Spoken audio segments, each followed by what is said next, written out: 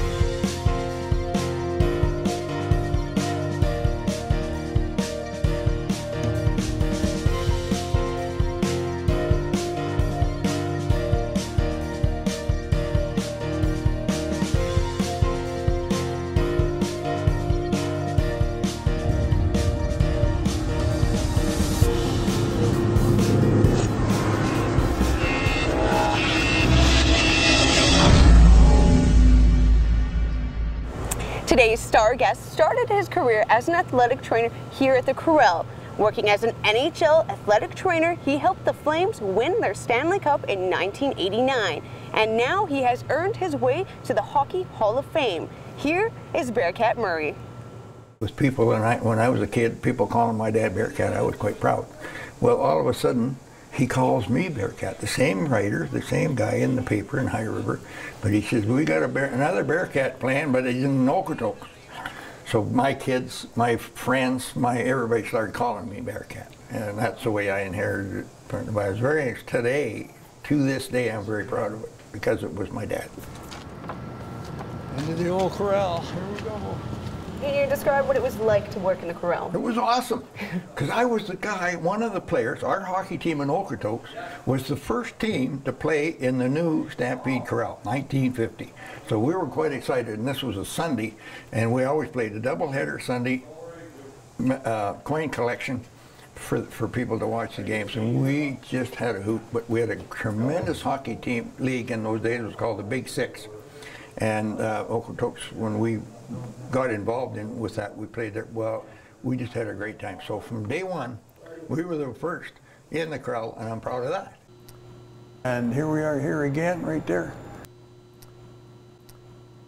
And the World Hockey went up and on where the standing room is and drew two lines. I mean, it wasn't any wider than my 2 feet.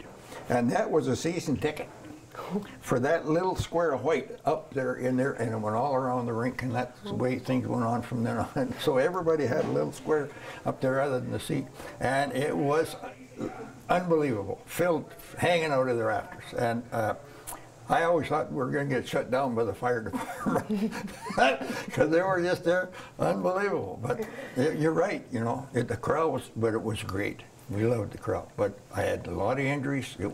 The boards were built against cement. You know, like the cement came part way up the boards, and the guys hit that and go, whoa, they were hurt. Now everything gives, you know, the whole boards gives. So it was not fun. And plus, the boards were that high. They were shoulder high, and every time they get hit, we'd get shoulder injuries. It was just bad for that. And then getting on and off the ice. Well, they couldn't jump over the boards unless they were antelopes, you know. So they had to use the gates and stuff, so it made it unfortunate. And when they jumped up off of the bench to go on the ice, whoa, it was a long way down to the ice. There was a lot of problems with it, but we had it, and it was fun. Oh, here we go. Centennials, or Flames. Big opening, 27th of December 1980 in here, and that's what they did with it. See the big box up top there, and they built all that, put the stairs in. All these guys are famous. all. I had no idea I'd be in something like this. As a matter of fact, in school, in high school, I was scared to death when we had the health class. I'd run out and leave. Whoo, all them pictures of those hearts and then guts and stuff. I didn't know, no way. So when I did become a trainer, I was quite surprised. But it all came later with my friend that moved to here back from Saskatchewan. You know, it's a long story about all that. But he was my hockey coach and my centerman. I played hockey with him, and it was senior Allen Cup type hockey. So he came to live in Calgary, and I was quite happy about that. And he said, Bearcat, he says, we just bought the hockey team here in Calgary, the Buffaloes, which was the junior team. And he says, we're going to call them the Calgary Centennials, and we've started a new league here called the WHA, which is now the WHA. And we're really going big time here. We're playing all across Western Canada and partly in northern states. So he says, I would like you to come and be my trainer. I said, Cease, where are you going? But his name was Cease Papke. I said, Cease, are you kidding me? I mean, I'm an oil patch guy. I do all the sales and service and oil patch. What do I know about training? I used to train racehorses and stuff. But anyway, I said, well, you're going to pay me? And sure, he says, I'll pay you. He says, what are you making now? So I told him, he says, oh, we can handle that. I said, okay. Went home, told my wife I'm going to be a trainer. Away I went. And I didn't think I knew anything. I didn't know anything. You know, I ended up with a lot of friends, a lot of people, and everybody that helped me. But I could sharpen skates, and little did I know from my experience before, as a teenager, I was a jockey. And while I was a jockey, I would work with the horse trainers. And I learned all about how to train a horse and how, when they're injured, when they're sick, when all these other things are going on, I learned about this. And of course, growing up in Western Canada with farmers, I was out there all the time with them, cattle, horses, and what have you, pigs, chickens, and everything related to this type of work. So I just fell into it, and when things happened, I just knew what to do. Certain injuries. You also did a lot of studying on your own. I did after. Once I started, I was steady, and I got piles of books, and I get in all these medical magazines. But I had enormous friends here, and one of them became my mentor, and that really taught me was Alec Resky with the Calgary Stampeder football team, and he later brought me in as assistant trainer for about 5 years in the late '70s, just before the Flames came. So I learned an enormous amount from him. Along with that, I had the emergency ambulance people that taught me all about first responder, which was what I needed to know with the guys on the ice, and I taught them how to tape and support joints and what have you, which was really valuable to them on the road and on the highways when they got people injured. So we helped each other, and we had a battery of doctors. There were probably 7 or 8 doctors that continually helped me with really medical problems, you know, sickness, major injuries, things like that they really helped me with. So I learned a lot in very quick time. Stay tuned for part 2 to hear about the legendary NHL trainer, Bearcat Murray. Bearcat Murray has so many wonderful stories to share. He'll also be joining us on November 12th for the Pizza Pigout, hosted by Eric Francis, which is here with us right now. So can you tell us a little bit about what the event is? Well, it's a contest. It's open to every restaurant, deli, diner, pizzeria that has pizzas on their menu, or you may not even have pizza on your menu. We want you to bring them down to Cowboys on November 12th. We'll probably have about 300 of them this year, and we'll have about 600 or 700 people at Cowboys November 12th to help judge, and that will include about 150 celebrity judges like yourself, like Bearcat, Kelly Rudy, Brian Burke, Craig Conroy, Mark Giordano was there last year, and a number of the Flames will come down again this year. The list of local celebrities will be long. People can't pass up the opportunity to have free pizza and unlimited amounts is what really gets them, I think. A number of the Stampeders will be there as well too, including Charleston Hughes, who submitted a pizza last year. So anyone can get in on the action, and we're all doing it for 3 charities who I believe very strongly in. Right, and this is being hosted at Cowboys Dance Hall on November 12th between 6 o'clock and 8 o'clock.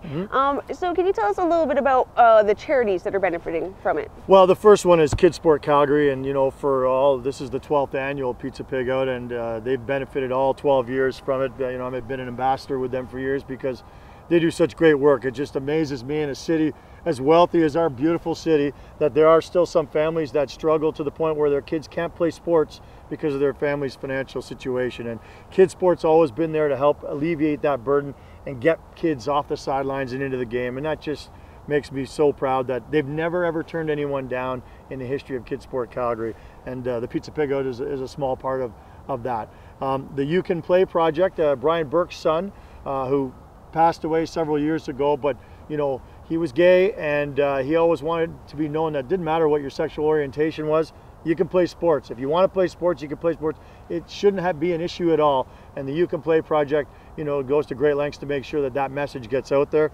And then, of course, the last one is the Big Give project, which is along the same lines of the KidSport Calgary. They're right here in Calgary. It's a handful of good pals, Adam Woodward and Dave Wilder, who make sure that their kids at the grassroots level, they see them in the gyms. If their shoes aren't right to play sports, they make sure they get shoes. There's so many other things that they do, but suffice it to say, they do great work in our city. Wow, that's fantastic. And of course, how do you get tickets for this event? Eric Francis, pizzapigout.ca is where you can go to get tickets. They're just $35. It's unlimited pizza, and there's also some beverage sampling there. Cowboys is famous for that over the years, if you didn't already know. You get to rub shoulders with all the guys I spoke about earlier. Big names in this city. Katrina LeMaidon has been in the past. Brett Hitman Hart, Doug Flutie. It goes way back. There's a long history of pretty much anybody who's anybody, if that means anything in our city, has been to the Pizza Pigout. So you can rub shoulders with them, and it's an instant conversation starter if you're sitting there trying a pizza for the very first time in your life. It's a lot of fun. Yeah, and then where can they find the results of the Pizza Pigout? The whole thing is done, really. The idea originally was for there to be a pullout in the Calgary Sun that would be the definitive guide to ordering pizza in our city. Everybody craves pizza from time to time. Everybody wants to go out for pizza every once in a while, but they want to try new places. So this guide will be in the following weekend after November 12th in the Sunday paper. It'll be about 5 or 6 pages full of great photos of people like yourself and also all the other celebrities. And there will be the results of best veggie, best deep dish, best meat lovers, most unique. The list goes on, and you'll find there's something for everybody at the Pigout. Fantastic. Wow, that's really exciting. So we're going to be seeing a lot of famous people there, including Bearcat Murray and the Hitmen. And we also scored some interviews with them about their upcoming season. The Calgary Hitmen had an early exit out of last year's playoffs, taking the Kootenay Ice to Game 6, but coming up short with a 5-3 loss. The Hitmen lost 3 veteran players, Brady Brassert, Jaden Riesling, and Alex Roach, after the season ended. Although the Hitmen didn't capture the Champions title in 2014, they came off a very triumphant season, where the club only lost 17 times in the 72 regular season games, leaving new head coach Mark French with high expectations for this season. Hey, we're here with Kenton, the captain of the Calgary Hitmen, player number 3. So you guys did pretty well last year going to the Eastern Conference quarterfinals. What are your goals for this year? This year we want to just start off by kind of getting together and getting used to the new systems with the new coach. Mark's been great with us. We're happy to have him. He's been a great coach. We just want to continue to win games. Don't want to look too far ahead, but at the back of our minds we want to keep winning and have a really good, strong playoff run. And last year you had a really great season, so what are your goals for yourself this season with the Hitmen? Just to continue to perform. I just want to work hard and work on my defensive game. Last year I was more of a D-man than a forward this year, so I kind of want to work on my wall work and D-zone because it's a little different as a forward, but just to continue to work hard and perform and be a leader out there. And we heard that you were named captain. I just wanted to say congratulations. How does it feel to be captain? It's a huge honor with this organization and all the guys on the team. We have a lot of great leaders on this team, and just to be named captain is just a huge honor, and I was very excited about it. Awesome. And we also heard that you signed with the Anaheim Ducks. Tell us how it feels to be signed with an NHL team. It's unreal. I look back, I think 2 years ago is when I first got drafted by them, and when you're drafted it's not exactly quite the same. It was pretty exciting day to get drafted, but officially sign and be a part of the team was awesome and a great feeling. So do you have any advice for any aspiring hockey players, young guys that want to make it just like you did? Just to put in the extra work after practice. Things like working hard and working on little things like maybe for younger guys you're shooting or you're skating or anything just to help you become a better player out there. And all the little things, when they say practice makes perfect, they're not lying. It takes a lot of practice to get better at what you're doing. So just keep working on everything you're doing. And I think I heard you saying, and I think I read too, that you've been switched from forward to defenseman. So what was that transition like? It was just a little odd going back and forth doing the systems and going from getting hit as a D-man to getting in on a forward check as a forward. It was a little all over the place last year, but I'm a full-time forward now, so I got that in my mind. I don't have to worry about going back and forth this year. Awesome. Well, thank you so much for speaking with us. Have good luck this year. Yeah, thanks a lot. Thanks. French brings vast experience to the coaching staff with over 19 years experience in 6 different leagues, including 2 very successful seasons with the Calgary Cup champions, the Hershey Bears. French comes to the Hitmen from head coaching position of a KHL team in Croatia. I'm standing here with number 26, Connor Rankin. Hi, thanks for meeting with me today. Yeah, thanks for having me. Tell me a little bit about being a part of the Hitmen this year, because you were a part of a different team last year. Yeah, obviously, it's obviously a great honor to be a part of the Hitmen. Obviously, I have a really big tradition of winning, and that's what we're trying to do this year is to win a championship. And at the end of last year, it was kind of disappointing losing out too early to Kootenay. So everyone's eager this year to get back to it and start winning again. And you had a really great season last year. Tell me a little bit about what you want to do this season to get even better. Pretty much just continue to get better in every area of the game, offensively, defensively. Obviously, we have great forwards, great defensemen, so it's kind of hard to find a role that the team needs. So, basically just being an all-around player and improving in every step of the game. So you are from Alberta. Is it pretty exciting to be playing for a team that's close to home?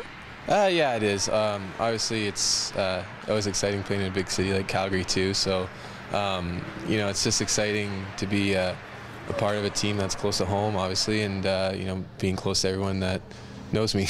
Yeah. Do you have any advice for any aspiring younger kids that are looking to make it into the WHL? Obviously, just to keep working hard. You just gotta love the game.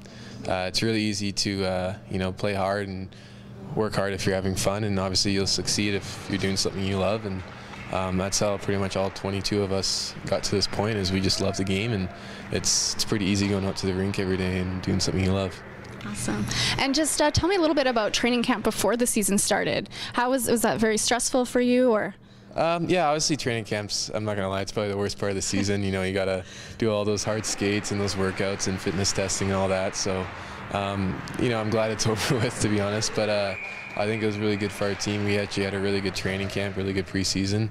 Obviously, that's a big part of what happened last year. I think we're all eager to get back and, get revenge on Kootenay and the whole WHL. So, obviously, I'm happy it's done and over with, and we're on to the season. Awesome. Well, thank you so much for talking with me today. Good luck this year. Yeah, thank you very much. Thanks.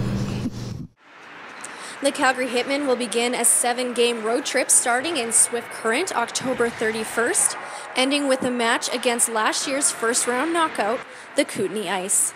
They will be back in the Dome November 16th, taking on the Saskatoon Blades. After losing out in the Eastern Conference quarterfinals to the Kootenay Ice last season, the Calgary Hitmen are looking to take it all the way this year. Currently, the team ranks in the 4th position in the Eastern Conference, and it's looking like it's going to be a great season. We're wishing them all the best here from Bscene TV. I'm Ashley Taylor.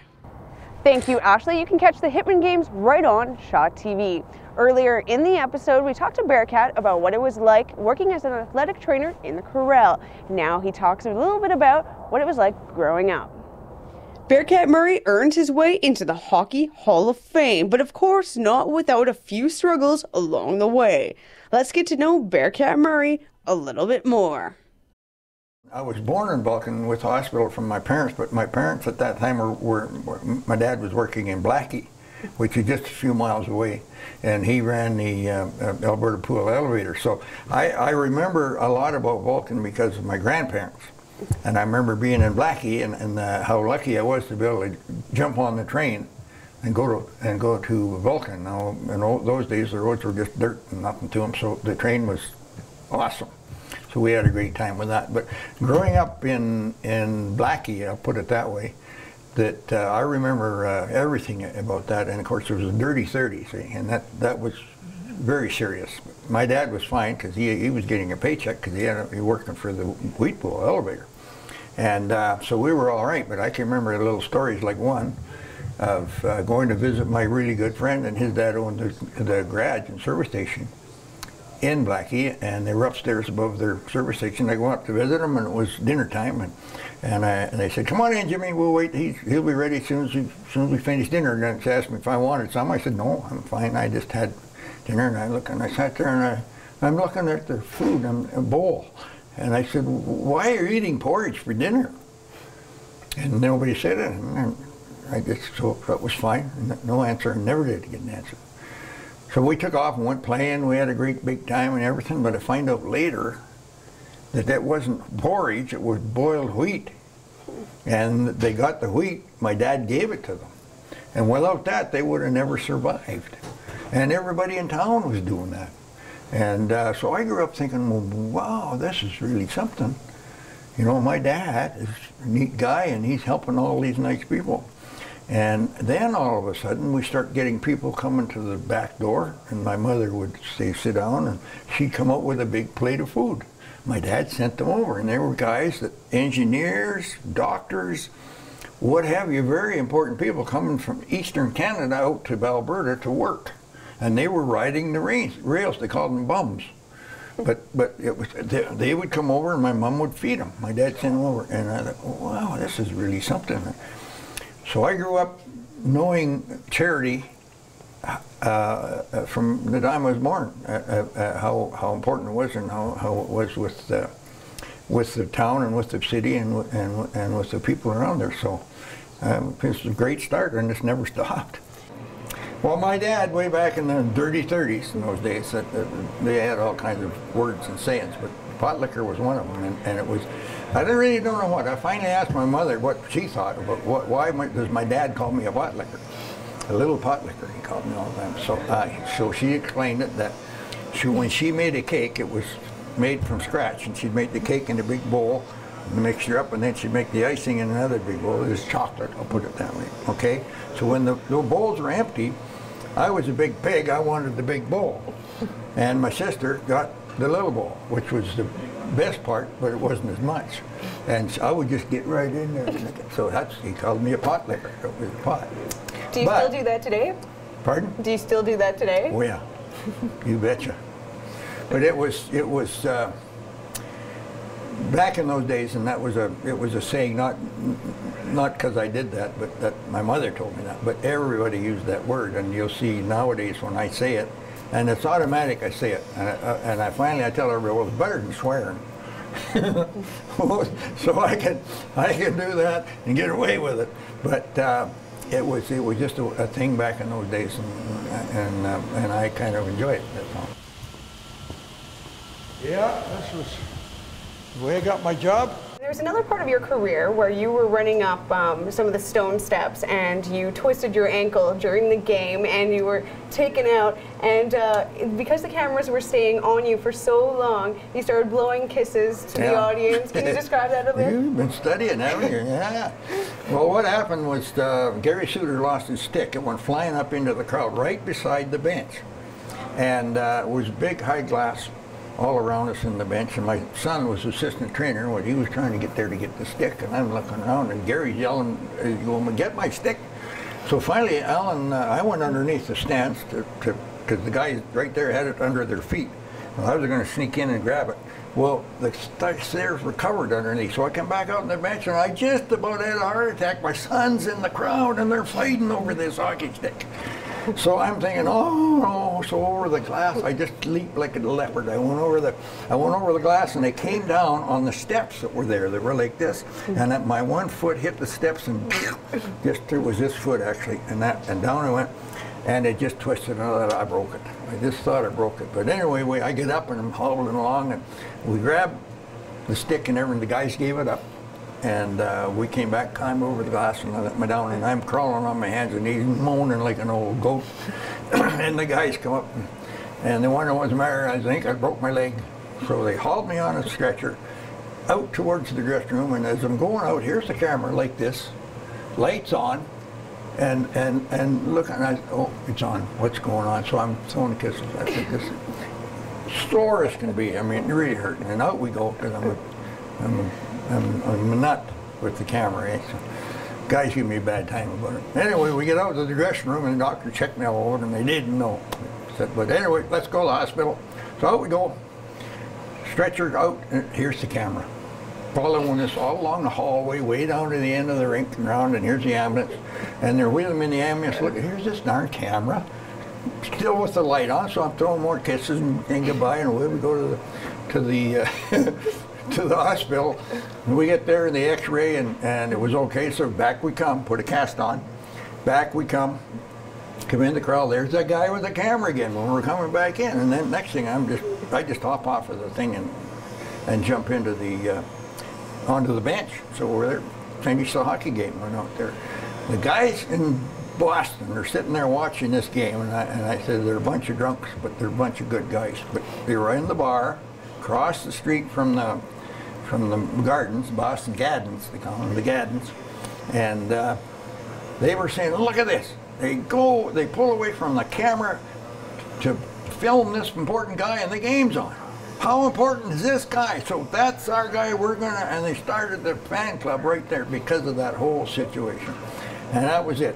Then later, a bunch of kids from Calgary here that were going to school at McGill in Montreal started it up, and it was a bigger fan club, but never got the ink that the Boston guys did. But that's how that happened. It was, I couldn't help it. Going 6 games, which you know, it wasn't 7, it was 6. It was really good for us. But you know, I've got a little story, because Bobby Stewart was my equipment manager, and a tremendous guy, just a tremendous guy. He'd been in it a long time, and he was very sharp and always on the ball.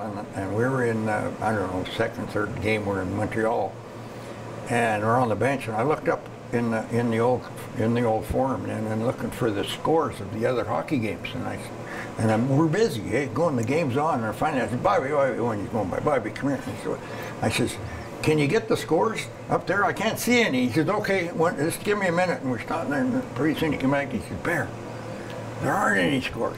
No, you were the only ones playing. And that's when I realized what was going on. We were the last 2 teams in the league, and that hit me hard. I said, oh my God, this is unreal. So it was pretty exciting.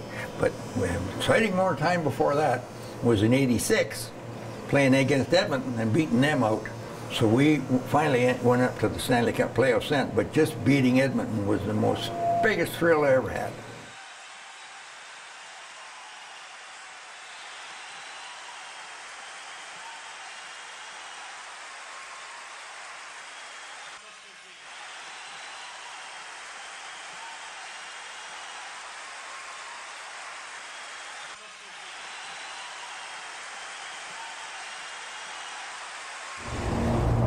Wow, how exciting was that?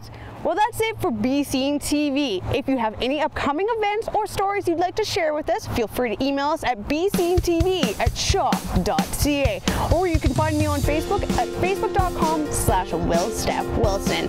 Thank you so much for joining us. I'm Will Wilson, and see you next time.